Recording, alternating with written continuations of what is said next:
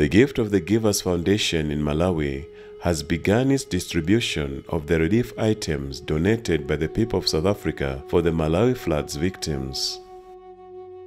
Gift of the Givers South Africa, through the foundation's founder Dr. Imtiaz Suleiman, mobilized relief items, and the South African people responded to the call by donating various foods and medical supplies to the Malawi flood victims. The trucks carrying the South African aid have been trekking to Malawi and offloading at the Gift of the Givers Malawi office warehouse. And the Gift of the Givers Foundation Malawi team has been delivering this aid to various camps of displaced people. It's now close to 2 months after raging floods hit Malawi, leaving the country devastated and crying to the outside world for assistance. 2 months on, Malawi is still counting the cost of damages to infrastructure, agriculture, and people's livelihoods.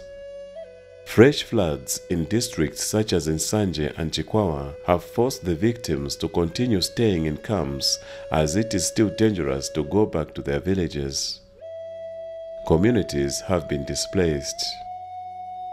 This woman, only known as Gogombelu, wishes to go back to her village and be with her 2 daughters and 4 grandchildren.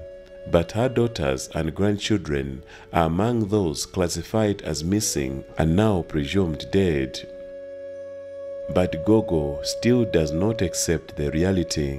She believes she'll be able to be reunited with her family very soon.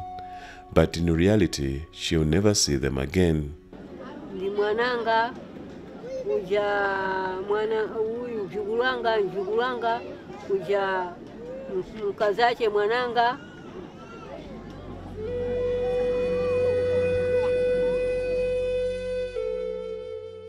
chija mwe mwananga bukamwe mu nyumbache dali mwemu ndi mudali nyumbache ndiye chopano mwananga ndithawe maji ndiende kumaji kuja kuno kumwalire nkunda pakati ngalawa. She comes from Miowa, where an entire village was washed away by the raging floods. She only survived the floods because on the fateful day, she was in hospital on the higher grounds and her daughters were back home taking care of her house. Everyone here has a story to tell on what happened on that fateful day. Most of these women have lost husbands.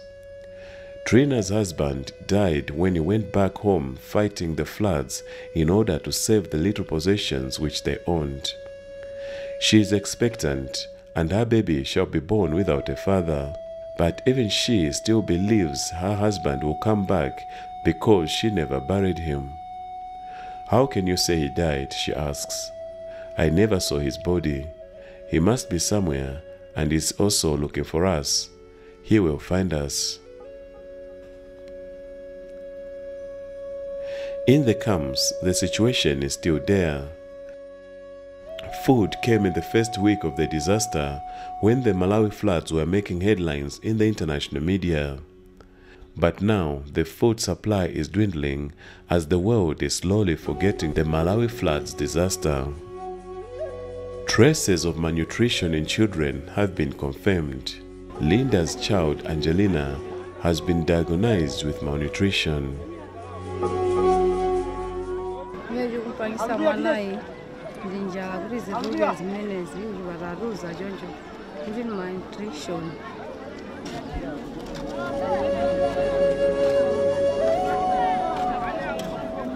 Malnutrition also comes about because some of the foods that the victims are given, such as beans, take a long time to prepare. And with lack of firewood, the food is always half-cooked. It is with this background that the tinned fish which were donated by the people of South Africa came in handy. This is some of the food items that have come from South Africa.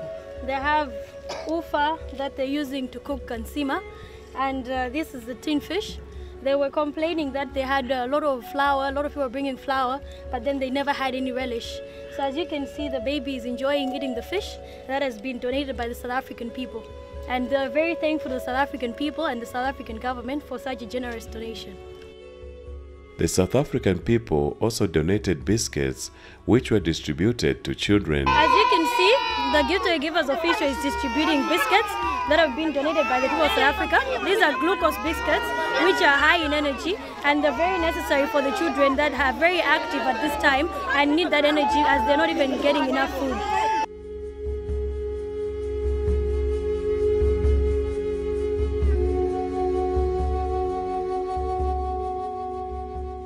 And for the hygienic purposes of the flood victims, the people of South Africa donated baby diapers. Most of these mothers have never used diapers before. All they use are pieces of clothes which they wrap around the baby. The Gift of the Givers team took time to demonstrate to groups of mothers how diapers are used. These mothers shall also educate other mothers who shall pass on the message to others for the benefit of all mothers affected by the floods.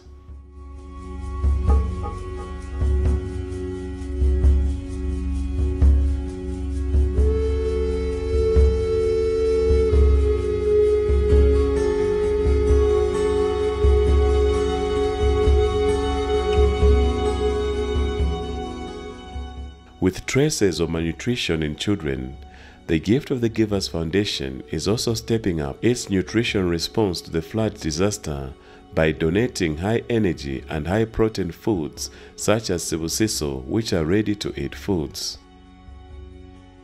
2 months after the floods, there have been an outbreak of cholera and malaria in most camps in Sanje districts. The medical supplies donated by the South African people are coming at the right time.